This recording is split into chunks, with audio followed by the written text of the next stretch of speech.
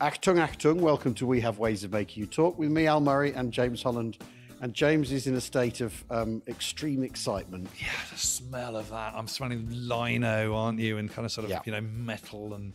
Where are we, Jim? We're in the Churchill War Rooms. We're underneath Whitehall. We've got steel girders above us, and beyond that, extra dollops of concrete. Yeah, and we're here with Nigel Steele, who's a senior historian here. That's right. And Nigel, I mean, but just judging by the look on James's face, do you love working here? Yeah, it's great. No, this is great. I work here, we're at HMS Belfast, and one of the most magical things about being in a place like this, which you can't replicate anywhere else, is the smell. Yeah. And I know that's what you're breathing in. I can see you all breathing deep as it comes in and out. And the same thing happens in HMS Belfast. It's all smelly places because it's the smell of history. Yeah. Yeah. What is that smell? It is lino, but it's and dust, isn't it? Not like dust because it looks immaculate. I don't want to. It's the chairs, the felt, and in fact, when you were in here, if you'd have been in here in 1940, 41, this would have been absolutely appalling. Well, you've got your ashtrays laid out everywhere. You've got ashtrays, you've got cigars, cigarettes, pipes.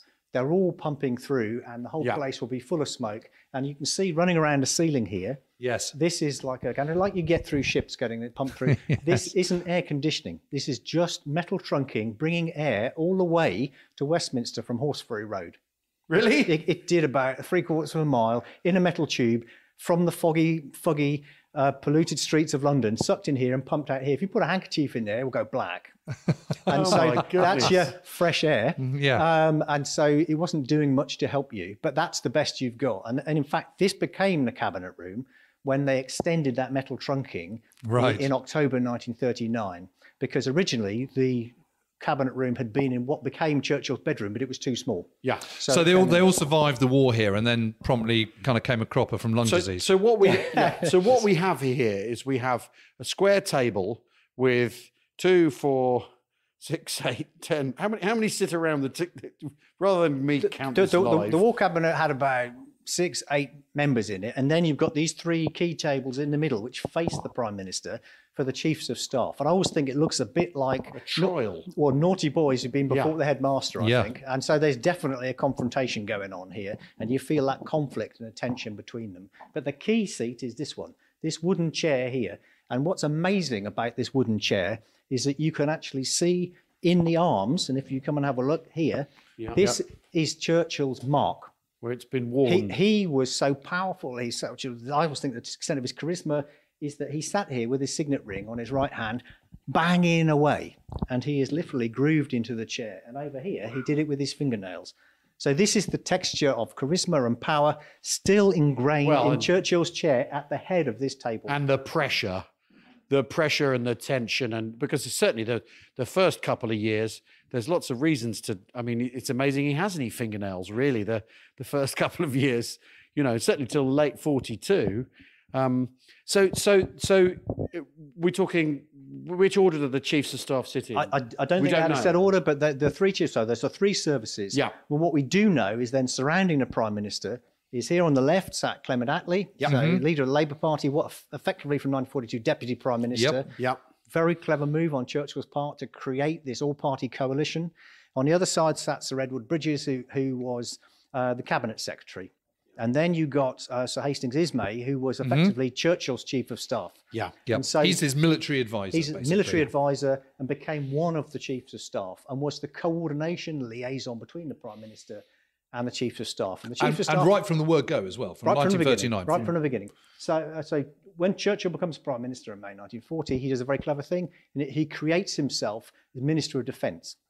So he's in charge of the 3 service ministers and is the one who is able to then direct the policy. But he has to sign it off effectively and get the agreement because the orders are then issued by the chiefs of staff. It's a very delicate balance, very clever, because it allows them to bounce off against each other and stop each one from making mistakes. Yes, so it makes it a committee process, doesn't it? Yeah. But with him still in charge, I think probably he does have the ascendancy. Yeah. But he cannot issue a direct order to the armed services and make them do something. It has to come from the chief of staff. Well, it's got to be Brooke. It's got to be Alan Brooke in the middle, hasn't it? Well, I think it's probably Brooke in the middle. But is the army? We've talked about this an awful lot, Jim. What's the service in the ascendant really? is the Royal Navy. Yes, but he's the chief of the Imperial General Staff, isn't he? Yeah. But one, it's not so much that, it's just that from I think 1942 onwards, he is the chairman of the Chiefs of Staff Committee. Yeah. So he is the chair of the three of them. Yeah. Right. And That's actually the. That makes him the and top they rotate through. So it was the Army's turn. He just happens to inherit it. Right. So- Which is why he's CIGS. Well, as CIGS, it's the Army's turn, and next time it would be the turn of one of the other services. I see what you mean. So he's inherited it. So he becomes, from the middle of the war, the chairman of the Chiefs of Staff Committee, and basically drives it through. And we are extremely lucky to have the historical document of his highly outspoken diary. Yeah. Which gives us a really good insight into those tensions that we can see through this confrontational layout. Really, because I've looked at this room through the glass, obviously, and I've known what it is. But to be in here, how confrontational this seat layout is, especially as there's people sat behind the chiefs of staff. So you know, a look could go round the room behind them without, or a note be passed round behind them, but that they're unaware of even, and you know, it's got a kind of Star Chamber feel, hasn't it? It has, yeah, I know, but it shows almost like where that creative tension comes from. Yeah. And I think constitutionally, it's a good situation. Yeah. Because they do have to work together. Yeah. And that creates a kind of balance between the strategic caution and the vision that you get from Churchill. And you need Churchill's vision to be unchecked, and you need a bit of energy and dynamism being put into the Chiefs of Staff. And quite a lot of no, we can't do that. well, that's what I mean. Which is Brooks' Brooks' role very often is to say, I'm really sorry, that's impossible. Or if we do that, you know, it'll disrupt the other thing you want to do. And I mean, which, as you say, the diaries are extraordinary for that. Yeah. And how much Brooks venting rather than relaying what maybe really happened, we'll never really know quite. But it's obviously central to how this room works. So who else is in here? Who is around the rest of the table? There are other members of the cabinet. Principally the war cabinet. It's laid out possibly for a full cabinet, but mostly it's used by the war cabinet. So the full cabinet's about 30 people, isn't it? So the war cabinet probably not quite that size, but getting on for these that number. days it's big. But in the war it goes from 5 in 1940 to about 8. I think by 1945. So you've got Anthony Eden, obviously. Yeah. You've got Arthur Greenwood, haven't you? And so you're going to have a chancellor. So and so I mean Kingsley Wood. Yeah. I think it depends what date you're taking them from, because they change to a certain extent. But it's one of these things where that's a powerful body. But the interesting thing is that we look at this, and they only really come down here into the cabinet war rooms at times of great threat. So they're here from 40-41, and they come back again in 44 when the V weapons arrive. Right. Yeah. Between that time, Churchill doesn't like being down underground because he thinks it's a little bit cowardly and hiding away from the enemy. So he goes back up, and he goes back to places like Church House, to the Houses of Commons.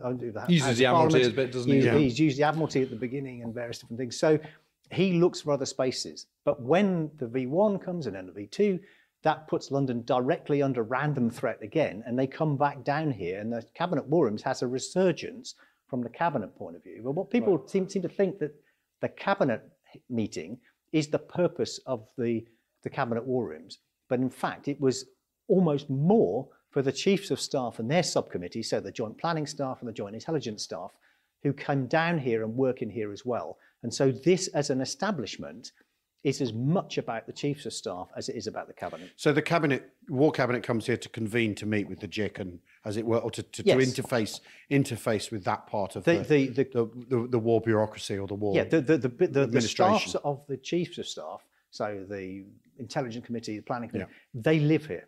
Right. They're here all the time, 24/7. And if you go into what is now the Churchill Museum, that whole area was a series of small offices set up between the girders that you can see and the big uprights.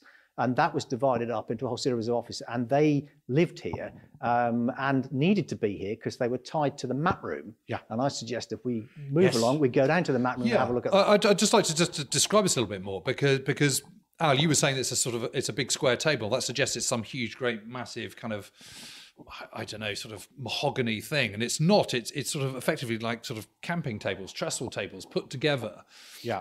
And it's shoved together in a kind of sort of in a glorified extra horseshoe, and it's all been kind of sort of, there's lots of tables shoved together, sort of a bit like a village hall, and then covered in felt. Is this the original felt? As far as we know, yes. It's the original felt, and it's sort of been sort of glued, stapled onto these tables. You've then got, just in front of Churchill's seat, you've got his red governmental dispatch box with the Right Honourable Winston S. Churchill stamped on it and a Barbados sticker. You've got maps all over the place, and above you have got these whopping great girders, haven't you? I mean, it's an incredibly atmospheric place, quite regardless the girders of come in at the end of 1938 when they realised after the Munich crisis they need to strengthen it a little bit. So they have another resurgence at the beginning, end of 38 into 39, and they bring the metal girders into areas where they can. The wooden struts have already been put in, and we'll see those in the map room. Yep. But what I think is quite nice about these is this is high quality British steel from before the war that comes from Middlesbrough. It's the same steel that built the Tyne Bridge and the Sydney Harbour Bridge. Amazing. Wonderful. What's this little control here? That I think is to call for the secretaries. Right. So that if you want to call somebody in to come and bring you a paper or get you a map or something like that, you call somebody in. There would have been people around the edge, but they would have been minuting. So if you needed someone from outside, you would call for somebody who would come in, be told either by Bridges or Ismay what they wanted, and then they would go off and bring it into the meeting. I knew someone who worked here, actually, a lady called Wendy Maxwell, who was one of Ismay's secretaries. And so she was down here a lot and was one of those people sort of on the other end of that little buzzer.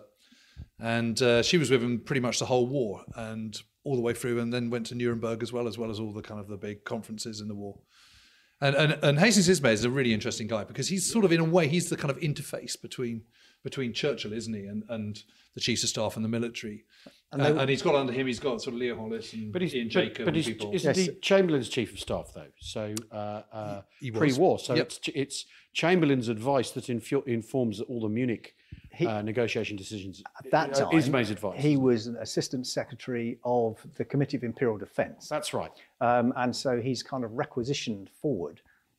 He's propelled forward to take control of that area when Hankey finally retires, just before the war. And so he's not in quite the same position with Chamberlain, and Churchill needs a chief of staff because of the way he's going to operate. So I think that role exists from the time that Churchill changes the structure in May 1940. So Nigel, in this room, given the time frame you've told us this room was being used, what kind of big decisions would have gone across this desk? I think what you principally are watching here is the defence of Britain against the Blitz. Right. And then against the V weapons attacks. Okay. So the issues, the historical issues surrounding the other decisions are floating around and being discussed on a regular basis. But the principal things is how well are ARP going? How are they sticking it out? Are they going to survive? And I think that is what you get from here, is because they come into this room when they're under severe pressure from above the ground, that what this represents is the kind of tenacity and determination of Britain to prevail against German attack. We need to take a break right now. We'll be back after these propaganda messages from the world of capitalism.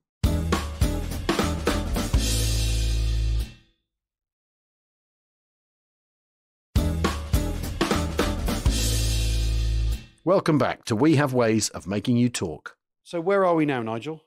This is the map room. This is my favourite room. This is by far the most important part of the whole setup, because this is like, today we're used to constant 24-hour news feeds. You can watch a screen and have your main thing, you have a banner headline at the bottom, somebody talking about a third thing. This is the equivalent of that level of news information. This was constantly updated, constantly buzzing to make sure that everybody who worked here in the cabinet war rooms had as up-to-date a touch and a feel on the pulse of the war as you could possibly get. And that was because information flowed in through these telephones, was processed and then put onto map form, so that if you were Ismay or whoever, you could come along at any time of the day or night and see what was the most reliable bit of information about what was happening in the war. And that was done here in this room. And it was manned 24/7 from the end of August 39 to August 1945. No lights went out, constantly being updated. It's like a brain ticking away. And Absolutely. to me, it's a fascinating kind of way in which the war is basically controlled. So there's a long desk. that houses sort of 5 people. There's a dozen telephones.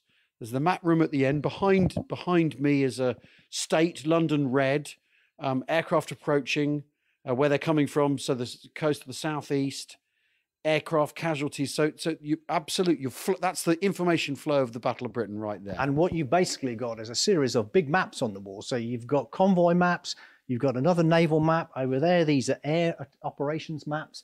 And then you've got the big map for the war against the Japanese. And next door in the annex is a huge map of Eastern Europe. So running all the way, basically, almost from Western to Eastern Europe, where it runs all the way from Stalingrad to Berlin back to Normandy. And that's where the war in Europe was maintained and recorded. And so information comes in through here. The telephones were always known as the beauty chorus because they were always singing. But they're different colours. I mean, it's not just sort of black bakelite here. The different green, colours, cream, black, red. They indicate whether they're going where they're going to. So they go to the 3 service ministries and the Ministry of Home Security. They go to Downing Street. They're scramble phones. If you have a look, there's no dial on it, so they're direct lines. And the cream one, I think, from here goes across to Downing Street. So it's a direct connection with all the sources of information you are going to need here. And it also works from across the building. You can see the pneumatic tubes behind you there. Yeah, I love those. I just noticed those. So there's the message tubes on. That's sending from around this building. The whole building, the whole of the government building, the Treasury building as it is today, was a war headquarters, but this bit underground was the real hub. And this is another tri-service room, or at least the mannequins represent that. You had a duty officer from each of the services, and then you had the one in charge who was running it all. And they did 4 shifts a day. So there was the same number of people were manning it 24/7, and then there were other people to keep updating the maps. At the time, obviously, it was slightly larger because you didn't have the glass protection. And so, but it was also supposed to be much brighter, which is why you have the visor on the desk to stop you getting too bright. So here it's dark because it's conservation. Yeah. But it would have been much brighter so you could see everything in there. And this really is the sense to me of the war happening still. And there's a wonderful description from Ismay. He said that coming into the map room is like going to visit a friend of yours in hospital, that you went to the hospital hoping for the best but fearing the worst. And that's what you found when you came in here. And you think you get that sense all the time. Yeah, yeah. What I love about this photo is the way it's been left is incredibly busy. There's lots of papers everywhere. There's sort of buff-coloured folders, JIC situation report. That's, of course, the Joint Intelligence Committee, most secret, but that's obviously a genuine one. You've got here on the RAF chap's desk, you've got regulations for the release of RAF personnel. There's a little sort of shelf of a little sort of slat of books, the British Imperial Calendar and Civil Service list. You know, it's all sort of real, genuine stuff from that period, and it gives it an incredible sense of sort of being in the moment, and lots of ashtrays again, and lots of ashtrays, but also 3 sugar lumps. Yeah. These were the property of Wing Commander John Hegarty, who was the duty officer sitting here at the desk the day the map room closed, and he'd been sent these by his wife, and he kept them in his top drawer. And you can see where he scrapes off the sugar so he can eke it out over the course. Sugar was highly rationed. And so these 3 sugar lumps were found by the museum when we came in to catalogue this in the 1980s. And it was on Hegarty's desk. And so we know that these are Hegarty's sugar lumps. And it's one of those things that puts a direct line straight the way back to 1945. My God, how amazing. Yeah, isn't that brilliant? Isn't it brilliant? Well, Nigel, thank you so much for this little tour of the Churchill War Rooms. It's the most fascinating place. And it really is. Don't you want a tube? I want a tube at home now. Yeah, I do. I want to tube. From my house to kind of, to tell the teenager to come downstairs for lunch. Yeah, exactly. But I want a little sort of message, something pop, kind of flying out. No, thanks, Nigel. Thanks, everyone, for listening. We'll see you again soon. Cheerio. Cheerio.